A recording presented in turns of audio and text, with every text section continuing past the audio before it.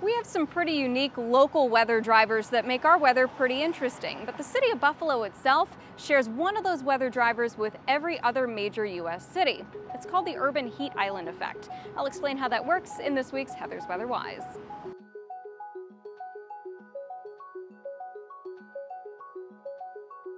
Urban heat island. You might have heard the term before. It's been in use since the 1800s to describe a phenomenon where temperatures within a metro area are significantly warmer than surrounding rural areas, especially during the summertime.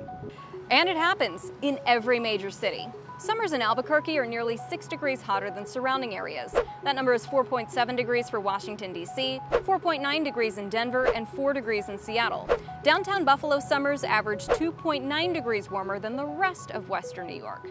Of course, those are just a few examples that cover a lot of very different climate zones, but all of these cities and every other major U.S. city have one thing in common: asphalt, and lots of it. Dark paved surfaces like roads, parking lots, even dark-colored roofs hold a lot more solar energy than grassy areas do. Just take a walk out on your driveway in the middle of a summer afternoon and you know exactly what I'm talking about. All of that absorbed heat in the pavement actually drives the temperature of an urban area up. That while more rural or even forested areas hold less heat and stay cooler. The effect is greater in the summer because the days are long and the sun angle is more direct, sending more heat energy to Earth's surface. The urban heat island effect is going to become even more important in the coming years as the effects of climate change become even more obvious.